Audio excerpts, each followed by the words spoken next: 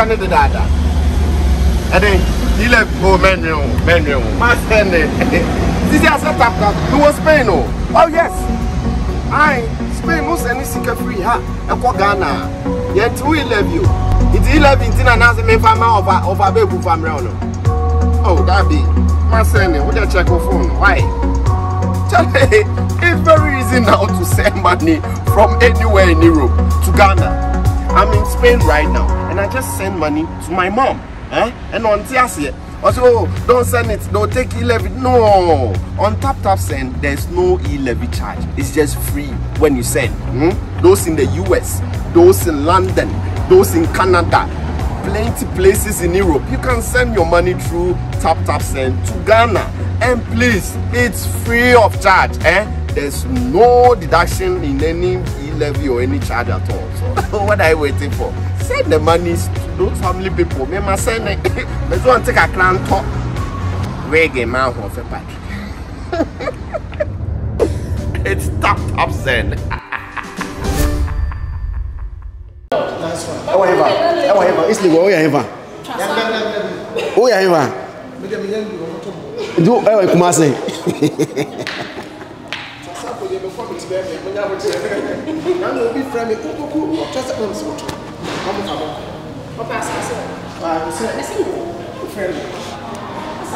So today happens to be the birthday of Sugar Titi, and 16th of the month June, 2022.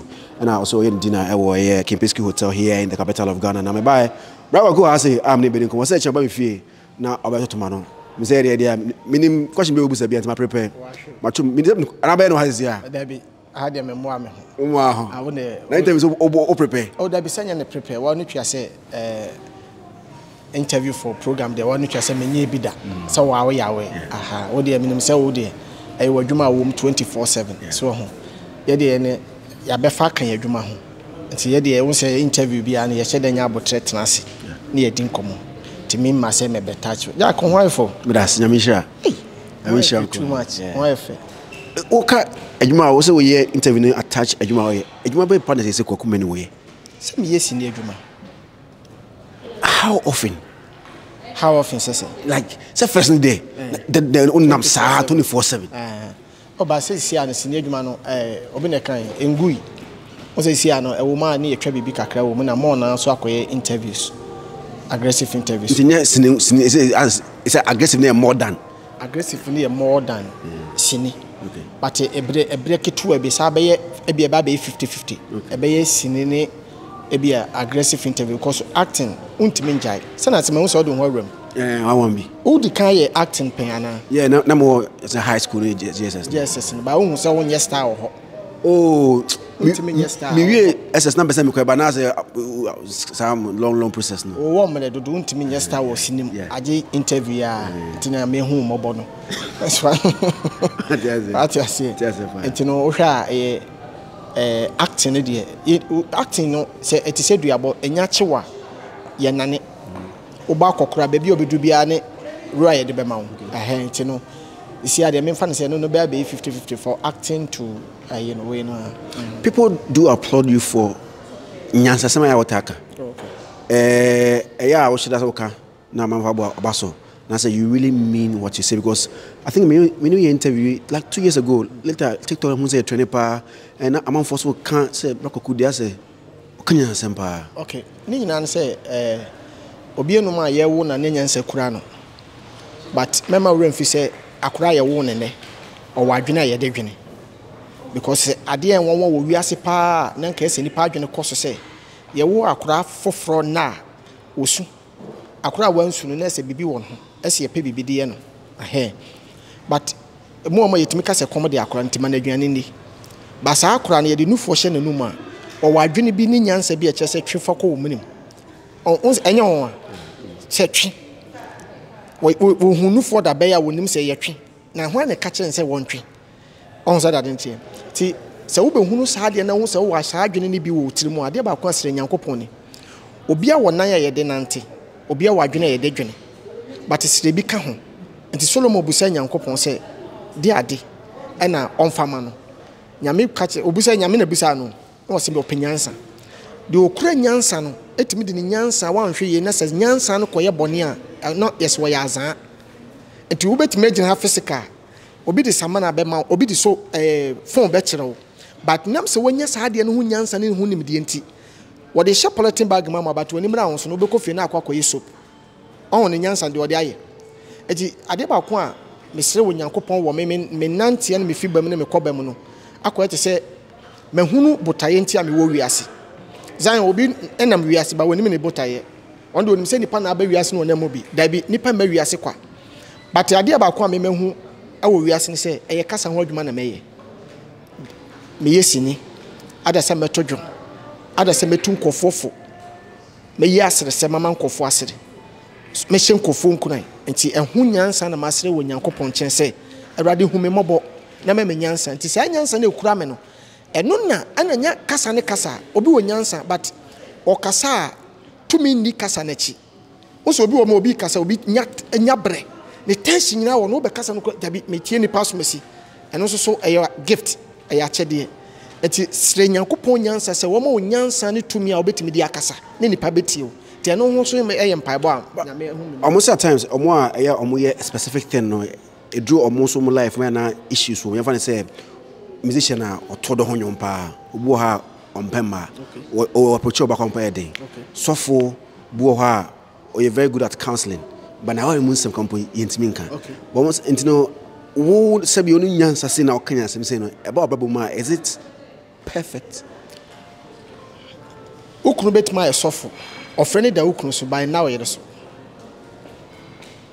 emuda ho ofrene da ukunu so by now yere so and into nipa bebre nya problem say hey man of God or powerful but ne yere eye nenso ofre no senka ofre ne da ne so na bi da ne yere so anka munya problem da dem make out say esono ofre esono stardom esono yere esono awade uti asma me no kan na me ne me boy me ni posi din komo nwumre ya nkoma na yedi na me ne obi din komo phone so na me ka che ni pakro say me hu obi o ma me sra na mani agi obi sam say me man comfort na me say yes ye ne ye man comfort na you problem obi o ma wo anopa no kra wo sole kra fie problem te se bia busuafo ekra betima ma problem eti ye won kofo bebre te se question ya wo bi say bebre ni wo abonte man kofo enjoy but no obridi uti asma me no kin eti ni best thing I say ni panyina ate ase ne say ensatea wo kra ye nyepe me ma me hwa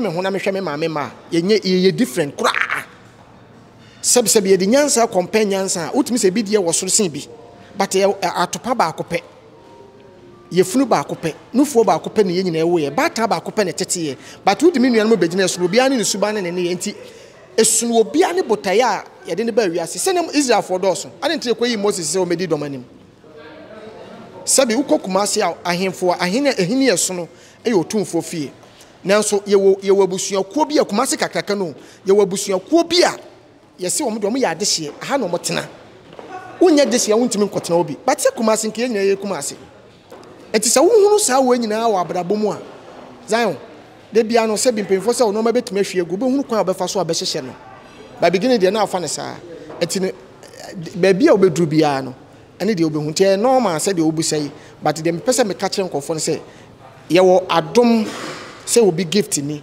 the pastor mesi man nkofo sere nko pastor mesi man nkofo yese wotu nkofo fo hye nkofo nkran obi preach ebo deliverance ehili bible say wo bo deliverance na wo healing ni kunu ne yere ana ni kunu wo sa dom no ni bia na wo ye kristoni obi okwa bi oni ni kunu tu ana ma wo kwan ma na ofre ne ba a wo ba na so eni ni kunu so e bia ni kunu hyi wi dada ana ofre na ba oba so nti oba ne kase wo sesa ni kunu ana ni kunu kase wo sesa ne yere a e different kakra de na pem Kwaku Manu ereti me ho hye dem ka say adena me mama mfo ne je na me ne nje at this time de ma me wure ho pa ye me hwe e bia meti dem na me nkwa me hwe moving ana me hwehwe wo ma nam street a mo me type of makoma emre se mo so bi da bonten ana obi wa ho kire mu a Zion me nkwa metima hye dem te akonwam na mesu se bia me hu so obi da e bia obi kwa ho hiahia mu pa e bia otum se ekom de no na bia ye videos bi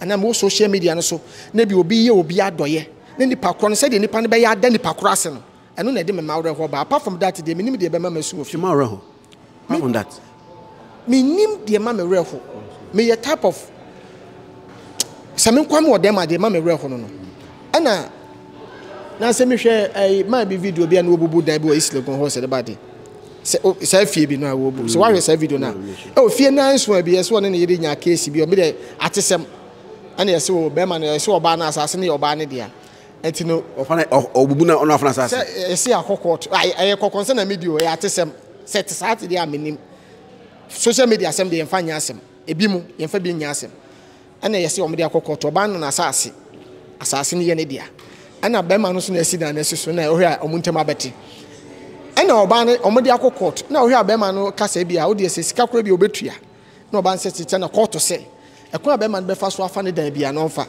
na on so akofa grader na okobu dan ne nyina o so o mama dwini nyina tie o ye wo bi wo ho a na akoma ekura no no onnim se me de sika kowura we mu onu se wo bi wo ma de be ma obi blocking at obi wo ma ne blocking at so obi wo mo de sika ko hye ade mo na hye a enka no ba obi so timi bodam wo ho de make us what masia eti ade bia na ma ni panyini zan sua saade we se neti de making ade ma ni panyini na bi na me no di nkomo me se cake twitwa na obi a nya bi se wusu a odwene sa akoda de ntia ma odwene sa akran se wo behunu nufo nti nufo na odwene ho unyini ba na ye fre bibi mpampa koko Tom Brown ne ade na no abeka ho no adwene ma bie unyini ba na hu se ye to atade ye de ehye se bibi de car the moment nipa unyini ne de uhunu na wadwene ye de eka ekogu adwene mu aye mamre no ati ase ena me hu se sisi ade wanyini ti dwene se panyi because unim we wa na udwale wa na wo yese wonya akora biem because wa be ye de wa be ye panyi eti ye wonkofo bebre wa atase we so a Zion de obehunu bia na ofa na normal de beto ne bia na wo se enyanyam de enkwan wo honkon ade obetima sa cover back cause before ka se bi o mo ka se ehina na ye de konsuo ne bo a na ase na mo nsuo wo mo hwegu a obi quotation ode nam no eti wo hwe ase mpre 9 obe sole mpre 9 ti mimi to me se da ni bibia se bia de mema ni je ye 1 me so obi 1 ni je mu anama bia makoya adoye na me kra no Kwaku no ano no ni ade na obumpa me ye de obumpa me bumpa se me bu atopa ono so ho ano so de ani je papa ano se wo kra se wani je wo ho nti e normal what you say de san de atopa de wo bu ano na ma refi bibia what you don't about now okay I wanted to go on a break but me continue from there you say musu pastors no ye nyandru ho musu pastors especially when you were in your peak pa no mutu kwan dia na muju so go bibia Madam for be where dancing or so betimi ahweme nipa me tu kwan titu America say from 2011 basi satam nya me da so eko me kwa me yewi Madam Bako Joba yeah I know Joba ana Latif yeah Latif na me di agroche baby a me di agro akon me nse ho ono ma akon ho from 2013 am start say me kon ho me ko bia me kon fie from 2013 that man call a year to 20 a year 2020 a year by 2021 me call a job fee na me Madam for Latif credit me ka say na do betimi abehye fie si a party kura ka se yen kokora me nko patrol say they making me nim say the pia na jo metima ka say si a me man na ekire me ne bie o de ka no kre emna do say na won say bia te say de yaba menua friend say sugar programming emna do say na won bisa menim say de ko program menim ye enti upa obetima ko programs ahodo ase more than 20 obehum ase ba akopɛ ba moment so nipa wo ko mo programs so na wo hia ma de make us what masia ti me ye type am ye one corner guy ene me boss ni hia na ye koye adwuma ba oh nipa bia nso se wo hard work ko koye hard work ba na wo hu se me de ma manage se makoye adwuma ba anu nso so ka manage ho pa so what you think sa atopabuo de wo sini adwuma mu bia no wo de wo hie sini forma ne mema obeka to trust ko bet maka mas makyerɛ ba to kwan dia oya akonto na wo akonto ne ma no mo he me kwa me Instagram bet ma hwɛ me hu ma o mo follow me mpo me hu ti me so ma follow me ana ase me ni do de me kat ma so me kwa me bɔ no nyu bi o cha me kwa me bɔ no bi Osip me doma na me mpema. Kwame sana Kwaku. I'm in trouble, but my bar, Kwaku Beto, so here at Kempinski Hotel, Sugar Titi, Odine birthday. Today happens to be 16th of June 2022.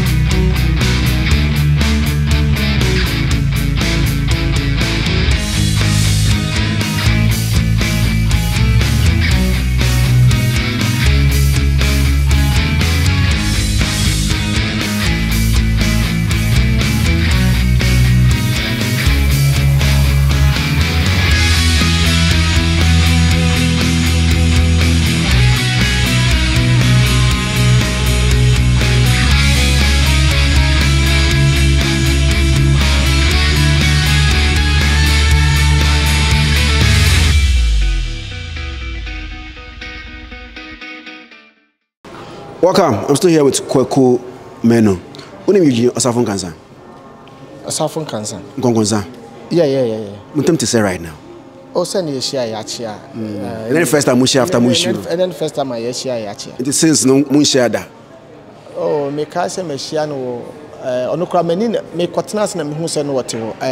Efia sosniga papa we ni. No na wotwe dan aya. Wa krase. Yeah. Oni ne kasa.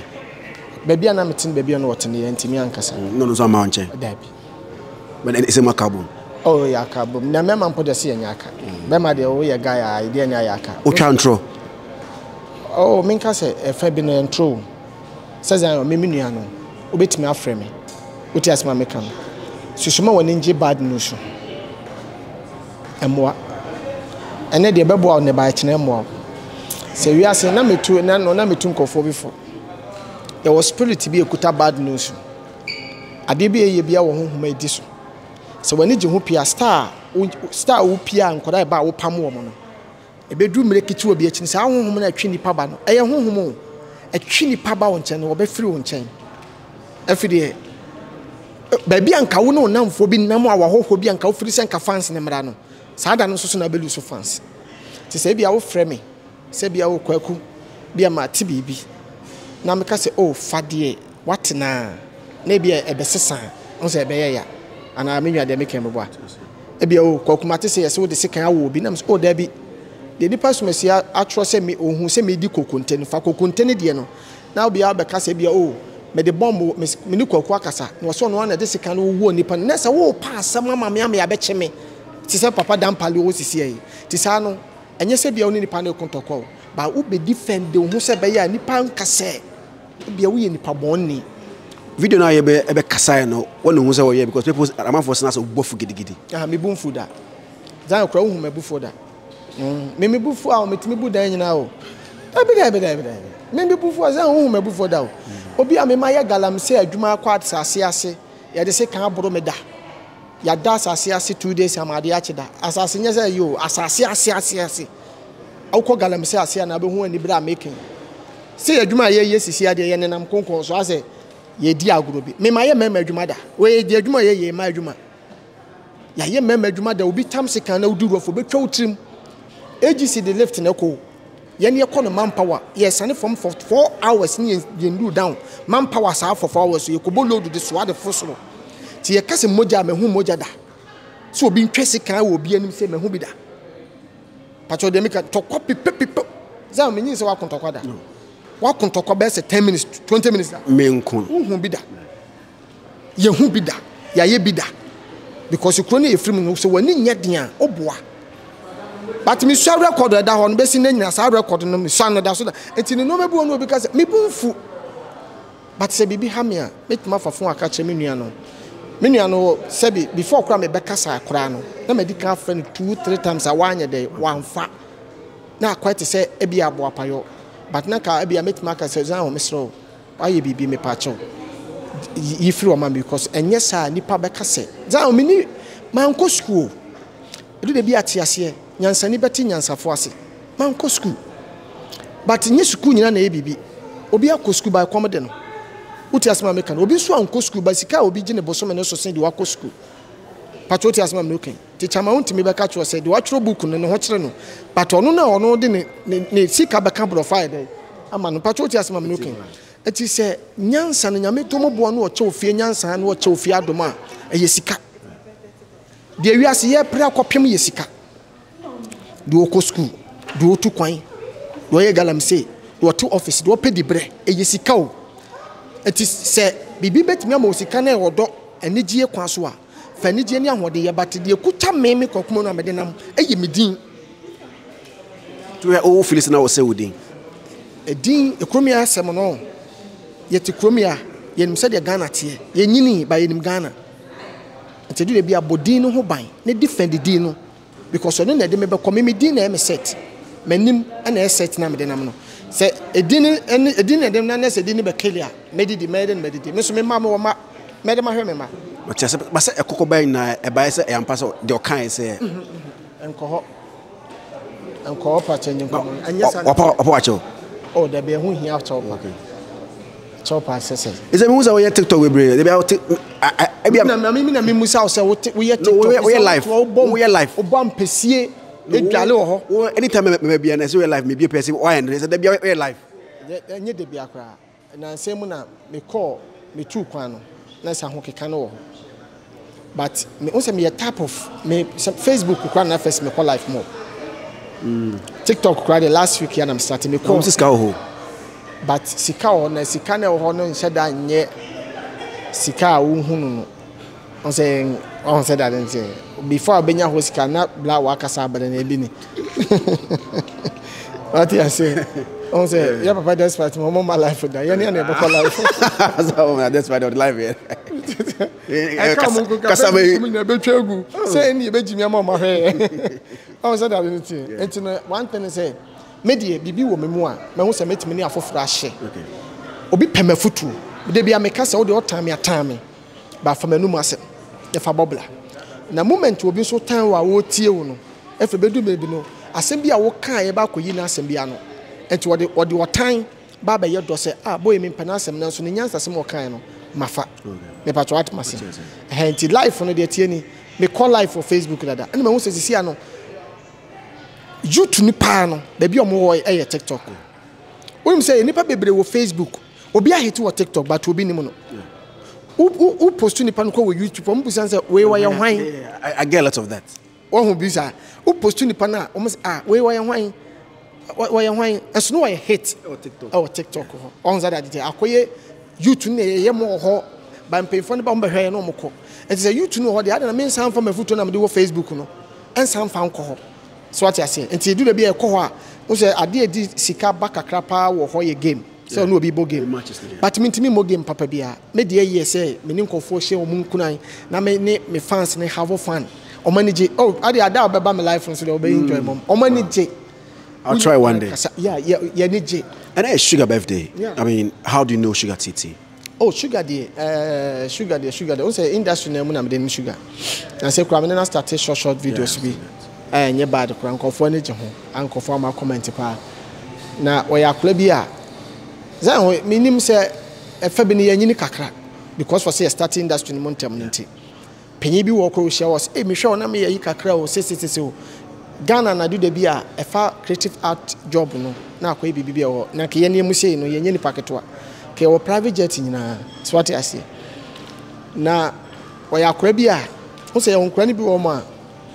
uhun ne onya fam ni kakra bi kura na opeso ono kasa ase buonim so opeso tafe wa no ho ase uhun se o ye so nya fam ni bi ni ade but baby a bi a ye de me betena ase e wo industry no ugina bonsan so kura bi me baby a me mehu na bi a wo hu na ne beating kura no ana stardom no ye wo no mebi wo ma wodi agwa kura be do me bi na wo kura ye nka o but se bi nyame adom Ghana fo adaroma ne nyankopon adaroma ne bete ma vada mpai bonti yetimi agina gain more than 14 years 24/7 ye ne start na social media mai but ye da so ginem ba wo share Sugar said wo no be kasa no any respect ya wo ma wo no am so wow after wo bu ade what you say ete wo ma ne akasa na what you say e bi eye but ya na de bi ana me kan me ana me hwede obi ye obi a wo no reason wo de ye ne bibi ebi obi o mo penasem obi so penasem because for be I said we ye no ho oberoro no ho ni pictures system ni ade ase do de bi a wa wo ben obi a na wo kan story kire wa obo be bi wo free a wo ba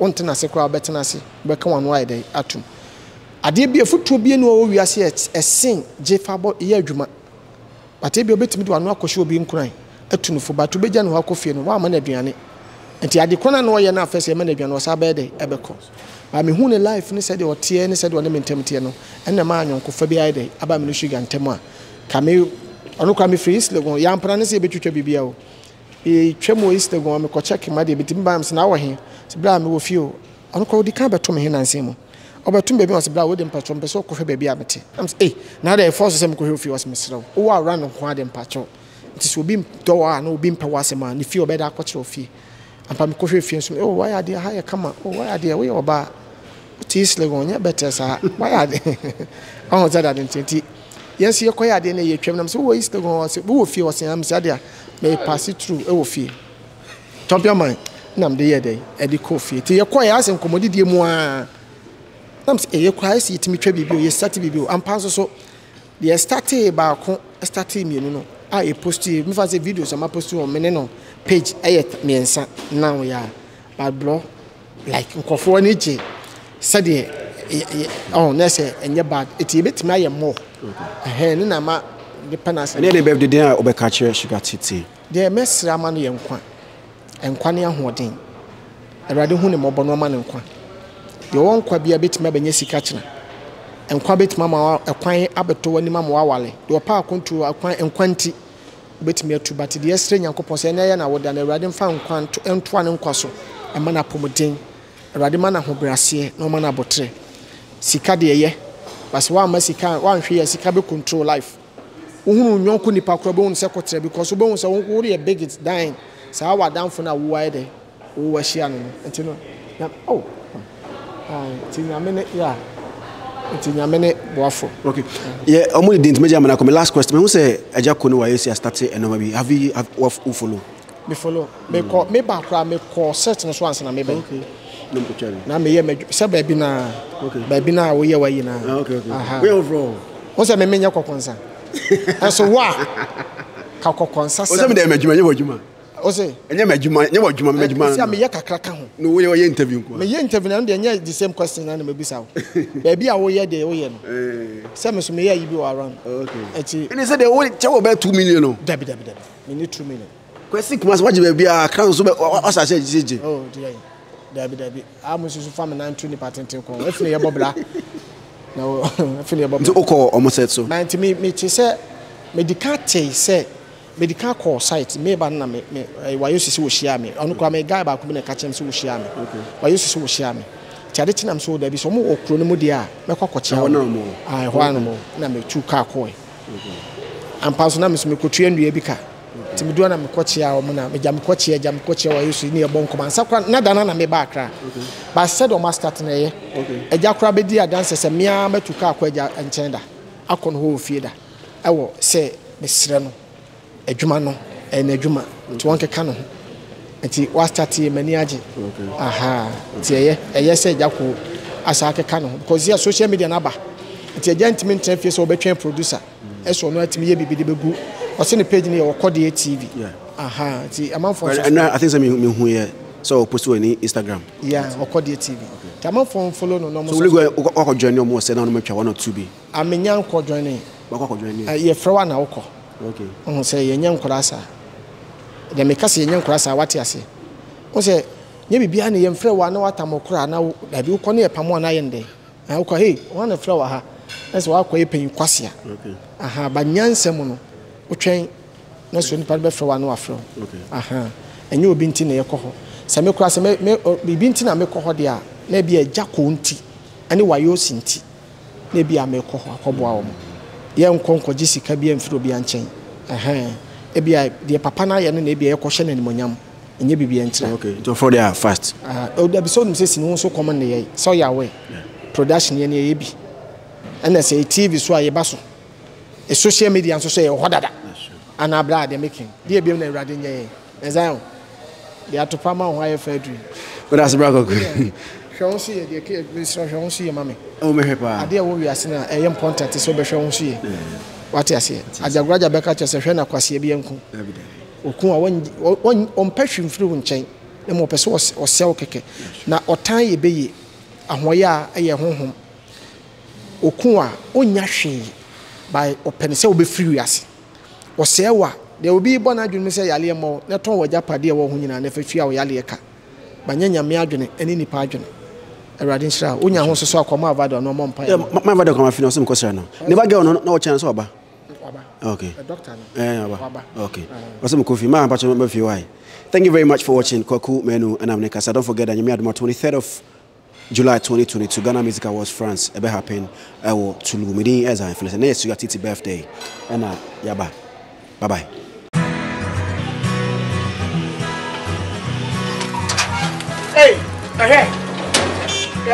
Hey, no grace gifts, herbal clinic, no entry. Because it's a massive. If you're a dear Rafun, what should get now?